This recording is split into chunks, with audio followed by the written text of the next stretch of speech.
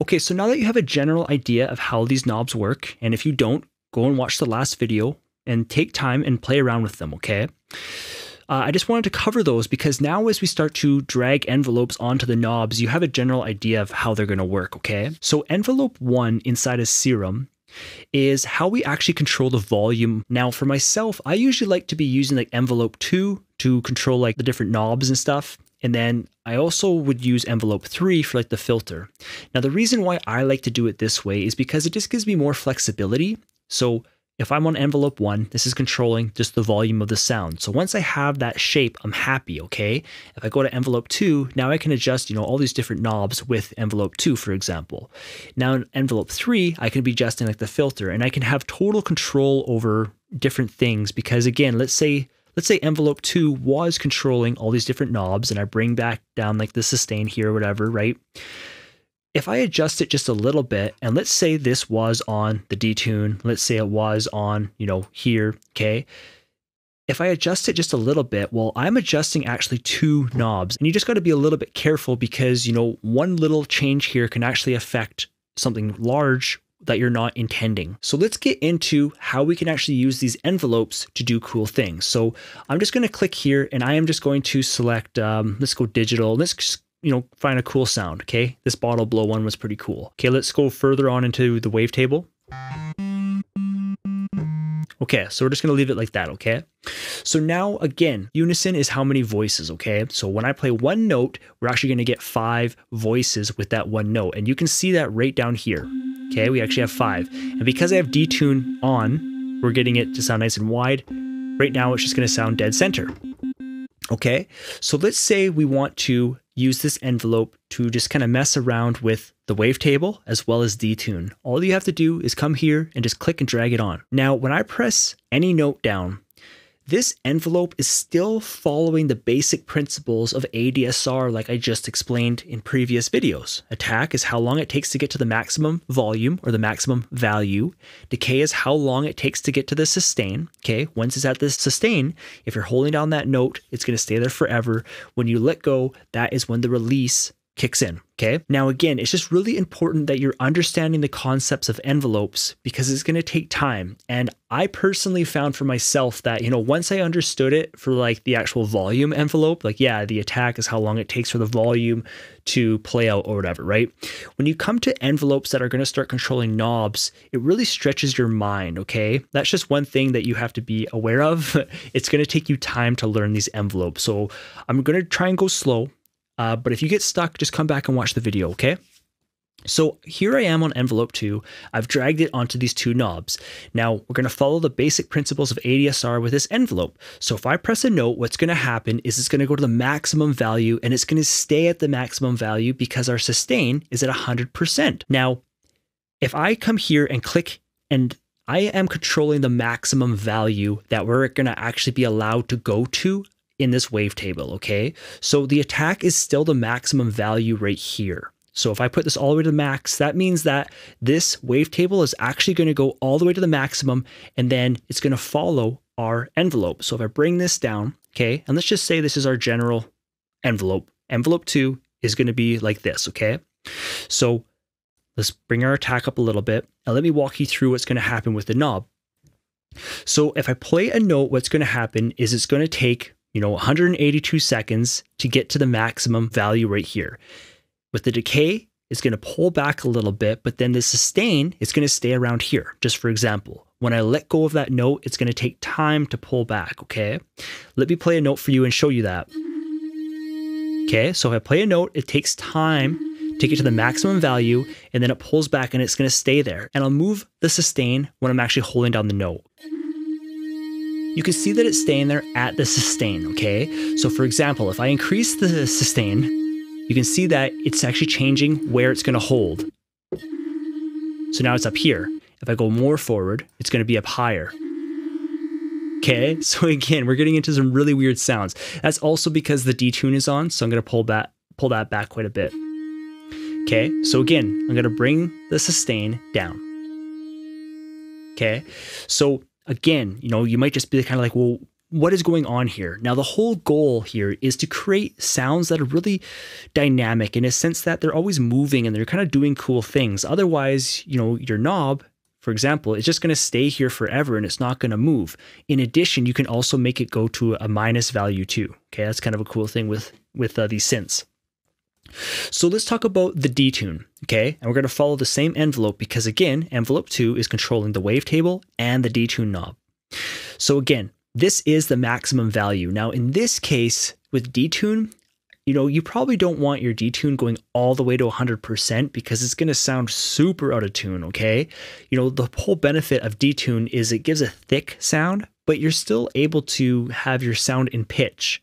If you're all the way up here to get the max value, you are going to be really messing with like that fundamental, okay? Your sound isn't going to be in pitch, which means that you're not going to be able to use it with other sounds. So again, the attack is how long it's going to take to get to the maximum value. In this case, well, this is way too much detune. Let's say we want it around here, okay? So we can come here and we can say that this is the maximum value that we're able to reach with our detune, okay? So again, I press the note down. It's going to take 182 seconds to get up to the maximum value. Then it's going to pull back over pretty much 800 milliseconds on the decay. Okay, so for example, it's going to come all the way up and then it's going to pull back and it's going to stay at the sustain right there. Let me play that for you. There you go, it's staying right there. So again, the sound does sound a little bit weird. We can adjust it like this and we can say we're just going to bring it just a little bit, okay? Just a little bit of movement and watch, it might sound a lot better.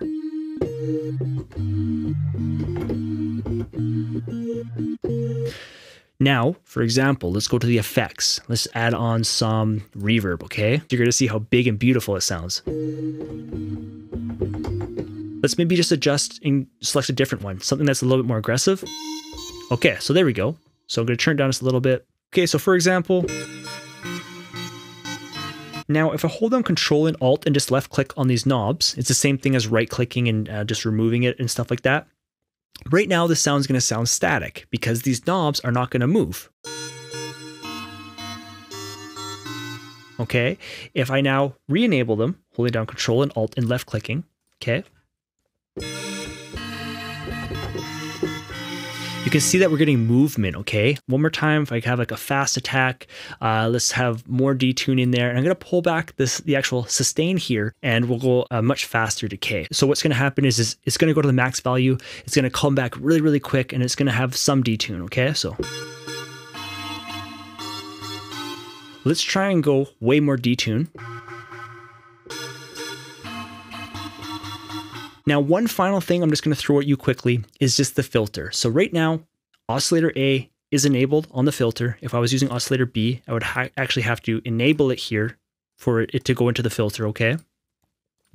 So right now, if I enable the filter, and if I play it, well, it's like this is static. And this is what I'm trying to get across to you, that our music and our sound design, we want to be able to open up this knob, for example, with an envelope, and that's where I would use envelope 3. So just for example, I'm just going to drag it onto the cutoff, okay? And what I've told you so far is, again, back to the ADSR. That's how these envelopes work. What's going to happen is it's going to open up the filter right away to max value. So it's going to be like this. And as I hold it down, it's going to stay there. And then when I let go, well, then it's going to come back to whatever position I've left the knob at. Now, that doesn't really give much movement in the track. For example, let's pull back the sustain just a little bit here, okay? Give it some release as well. And now let's play the sound. Okay. I'm gonna say not, I don't want it to go all the way to the maximum. We can pull it back a little more. So maybe something like this. And we'll go faster on the decay. Okay, you can see how we can start shaping a sound, right?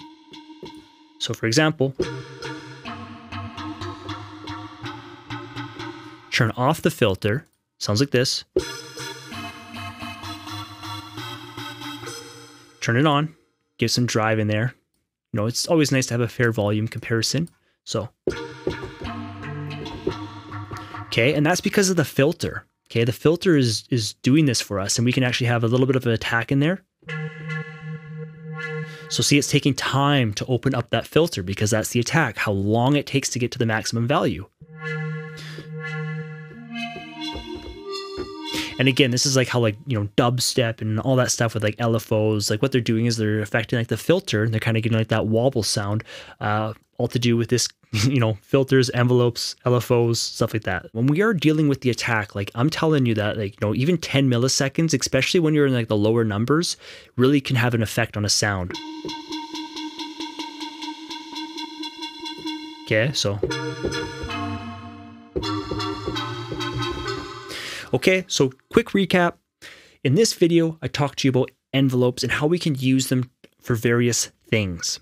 So we talked about the volume envelope. This is what's controlling the actual way that this sound plays out.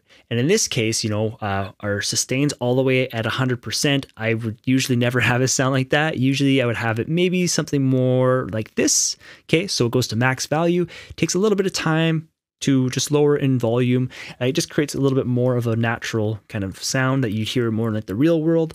Now envelope 2 and envelope 3, in this case, envelope 2, I used it to affect the wavetable and the detune. And again, it's just following ADSR. Okay, so attack, decay, sustain, release. That's all it's doing. And then you can select, you know, how aggressive it's being. And that's just with envelope 2. And I just selected the knobs. And, you know, if we had oscillator B, you can do the exact same thing. And you can even select other things like the actual level and stuff like that, okay? And then in my case, again, this is just my workflow, how I like to flow. With envelope 3, what I did was I just used a different envelope and I dragged it only to the filter. So as you can see, we're only affecting one knob, whereas this one is actually affecting 4 knobs, 1, 2, 3, 4. So again, you have to be a little bit careful. If I adjust this to this, it's actually affecting the 4 knobs, okay? Whereas with envelope 3, this is just the filter. And now, you know, it's doing its thing with the filter. I don't have to worry about if I adjust it like this or like this. It's not affecting anything else but this cutoff knob.